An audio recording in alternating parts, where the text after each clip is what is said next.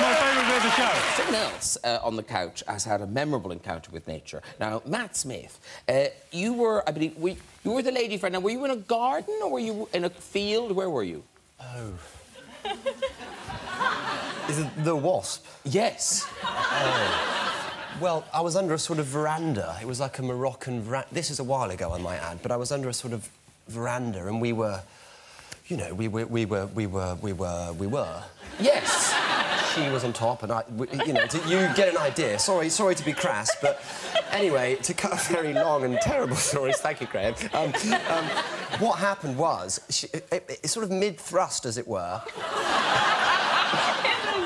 This is true. It's terribly true. I was stung.